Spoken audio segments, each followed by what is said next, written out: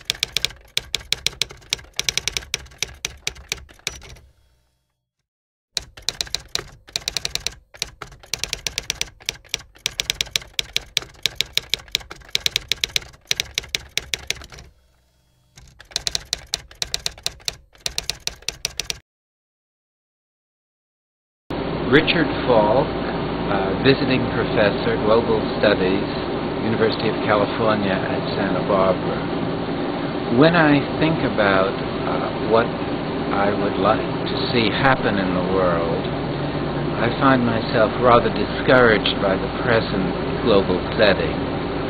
But as I look beyond the immediate present, I see the trend toward a global justice system being established, where finally the peoples of the world are protected against crimes by their own government, and the states in the world are restrained in their use of force against one another. So if I think about the kind of world I'd like to see at the end of the 21st century, it is a world of peace and justice, human solidarity, a love for the wonders of nature, protection of the environment, and a sense that diversity should be celebrated rather than eliminated, and that we can enjoy the miracle of life on the planet without the anxieties associated with poverty, war, and the kind of human suffering that now is so prevalent in the world. My name is Gillian Sorensen. I work with the United Nations Foundation after many years of working inside the United Nations Secretariat, including for the last 7 years working with Kofi Annan, the Secretary General. If we think long term, we hope for a future that is peaceful, where justice and democracy prevail, where people have hope and opportunity and employment and good health and education. That's a lot to hope for, but that is the birthright of every human being on earth. And the United Nations is one instrument that we use to bring nations forward and citizens toward that better world. Yes, well, you're right. The United Nations will be marking its 60th anniversary. And of course, at the age of 60, it does need to be renewed. It needs to think about how how it will work when times have changed, obviously, since it was founded. It is doing that now. There's an important commission preparing a report on the UN in the 21st century. But it still represents for millions of people their hope for a better future. It's an instrument that, if it is well used by member states, if member states give it the resources to succeed, meaning both human and financial resources, then anything is possible. But the political will and the resources need to come together. You know, of course, that the United Nations is working in peacekeeping, but also in development, disarmament, democratization, in humanitarian relief for 20 million refugees, in human rights and environmental action, and much more. It's a broad and challenging agenda, and there's much to be done. Need and opportunity are everywhere.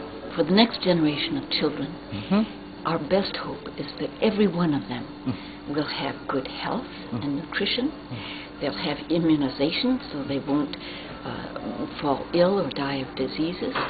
We hope they will all have at least primary education and more.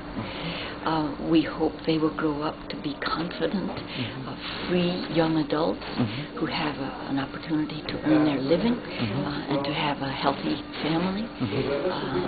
Those are natural hopes that every parent has for his children. We all cherish our children. We all have dreams for their future. And those dreams are possible if human beings will do the right thing.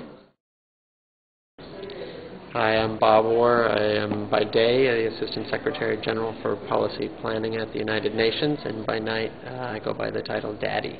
I have a hope for the future that my wonderful two children, Isabel and Mark, can grow up in a world in which all children share the opportunities that I hope they have, and that they can live in a peaceful world and coexist, and more than coexist, feel at one with peoples from all over the world.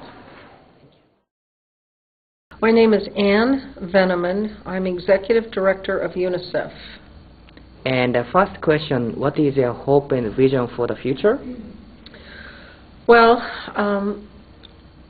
our focus at this time is on trying to make great progress in achieving the Millennium Development Goals, helping children get an education, helping to increase child survival around the world, helping to decrease maternal mortality, helping to address big issues like HIV, AIDS, tuberculosis, and malaria, helping to alleviate poverty and hunger around the world, helping to provide clean water and sanitation to the millions and millions of people who do not have it.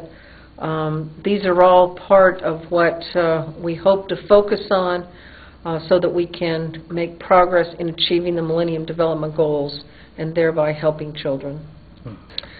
Well, I would hope that in 100 years we would see no more unnecessary deaths from diseases that are preventable, that children would have access to new generations of vaccines, that there would be no one suffering from hunger anywhere around the world, that all children would have an equal opportunity to get a quality education, boys and girls alike, that the world would have access to the basics of living, whether it's good shelter, water, sanitation. I think this is the world I'd like to see in the future.